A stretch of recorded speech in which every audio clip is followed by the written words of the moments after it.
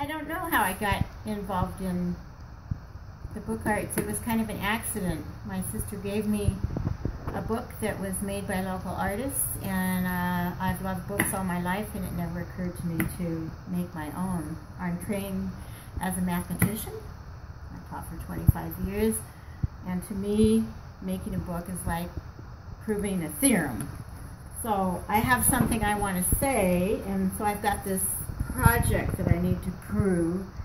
And so for instance, on this one, I made a book that features a poem, and it features the poem about my Aunt Thelma, who I love so much and who loved nature. And so this is what I created for her. And then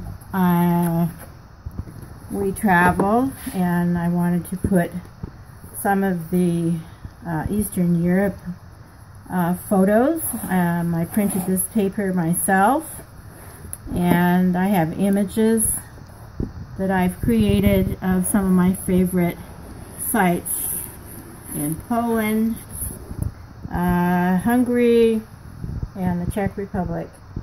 And I chose red because of the overlying communist feel of the East. It's called a Star Book. Most recently, I've gotten into wooden books because I'm from Humboldt County with the redwoods and lots of beautiful trees.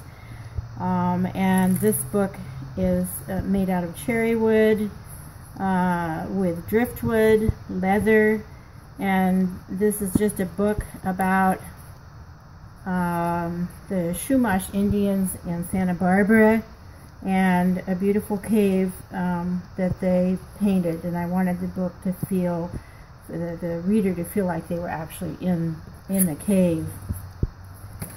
And then I also do fairly medieval structures. I like old-fashioned things, and books used to have wooden covers, and so I've gotten into using drills. This is my tool shop over here, and so these classes have brought me to developing an art background. I have my first art class I took when I was probably 58. I'm 68 now, and it's led me to make some books that involve woodblock printing. So I've taken some workshops on woodblock printing, and I have a new press in my garage, and I use these to make my books. I also like using natural materials, and so I've used dyes to boil the pages and use plants from our environment that's so dear to me, and I will eventually make these into a book.